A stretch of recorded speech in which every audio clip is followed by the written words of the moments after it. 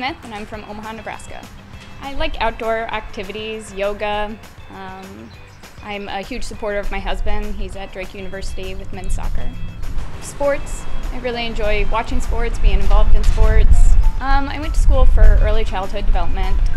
Then I kind of jumped into property management and just kind of found a passion for finding people a home. And in Nashville, I got my real estate license. From the first time coming here and meeting with the success coaches and training coaches, I feel like I've been included on everything, and it's a very family atmosphere. What I like about the culture is that it's inclusive. I can work with experienced agents and be able to walk down the hall and ask questions and get the answers pretty quickly.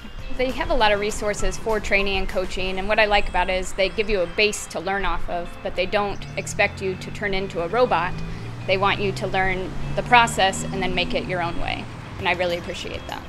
My favorite neighborhood is downtown Des Moines, but I am in awe of the growth of Waukee, Ankeny, and Grimes, but my favorite neighborhood with the character is Beaverdale. I think it's a really huge accomplishment to find a home, and for first-time home buyers, second-time, downsizing, it doesn't matter. It's a big accomplishment, and it takes a lot of hard work and dedication, and I'm happy to be a part of that. I'm just thankful for the opportunity to help families and walk them through the process of buying and selling, because sometimes it is stressful, and I'm just happy to be here and to help.